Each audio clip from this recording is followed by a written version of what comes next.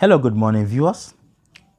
As part of our lesson for construction, in today's tutorial we want to construct a parallelogram LMNP such that angle PLM is 60 degrees, line LM is 7.5 centimeters, line MN is 5.8 centimeters.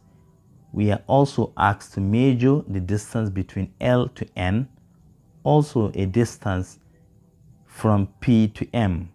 As always, we are going to start with a rough sketch.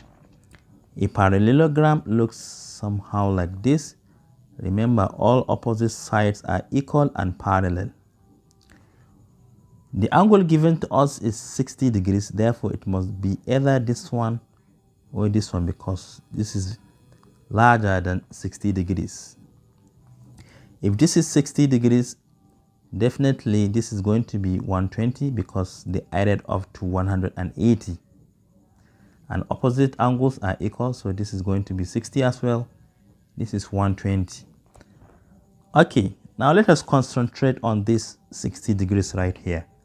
It says that angle PLM is 60, so this is P, L, and this is M. Therefore, this is going to be N. It says that the distance between L to M is 7.5 centimeters. Likewise, a distance between M to N is 5.8 centimeters. We want to measure the distance from L to N, this distance. We equally want to measure from P to M, this one. So this is roughly what we are going to construct. We are going to begin with the base, 7.5 centimeters. Then we construct this angle 60 degrees. Then we move to this 120 degrees. We equally measure the distance between M to N. You know, opposite sides are equal. We do the same to LP. So now let us go ahead and start. Let us start by constructing our base. The base is 7.5 centimeters. So this is my ruler. We're going to measure 7.5. So this is 7.5. Let me level that. This is L. This is M.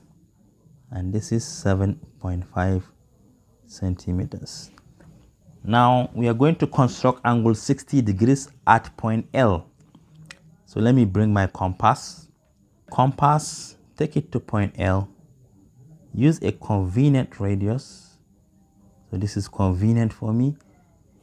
Now we're going to construct an arc to cut the line LM and extend it to the top, just like this. Take the pointer to the point of intersection between our arc and line LM. Using the same radius, cut the previous arc. So what we are having here is angle 60 degrees from the point of intersection between the two arcs and point L. Let us take it to the point M and construct angle 120 degrees using the same radius. We are going to construct a semicircle to cut this line LM. Using the same radius, take the pointer to that point of intersection, which is this. Cut that semicircle, just like this. Take the pointer to that point of intersection again, which is this one. Then cut that semicircle, just like this. Now this last point of intersection and point M is 120 degrees. But before extending the line, let us measure the distance between M to N, which is 5.8 centimeters. So let me bring my ruler. This is my ruler. Let me measure 5.8. So this is 5.8. Let me take away my ruler. Take the pointer to point L. Construct an arc to the top to indicate the distance between L to P. 5.8 centimeters. Take the pointer to point M again because we have equal distance. Construct another arc to the top, just like this. Now take away the compass. So now let us extend the lengths of L, P, and MN using our ruler. So this is 60 degrees, but we are going to extend it to that top arc, just like this. Do the same thing to the other side. This is 120, but we are going to extend it to the top, just like this. This is point P, and this is point N. Now let us use our ruler to connect point P and point N together.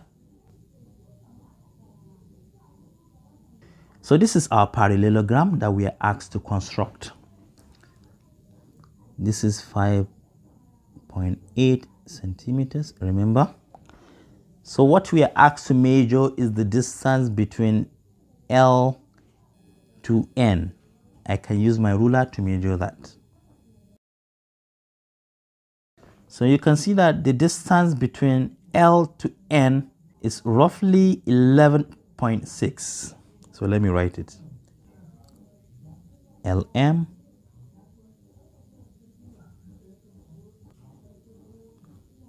(11.6 centimeters).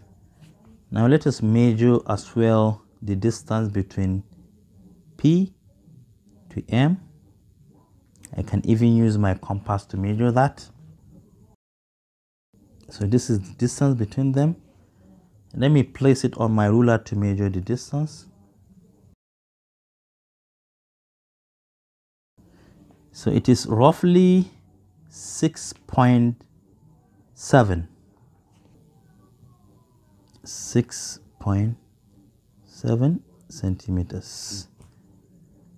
And we have just answered this question. And this is all I have for you today. Thank you for watching. Do have a nice day.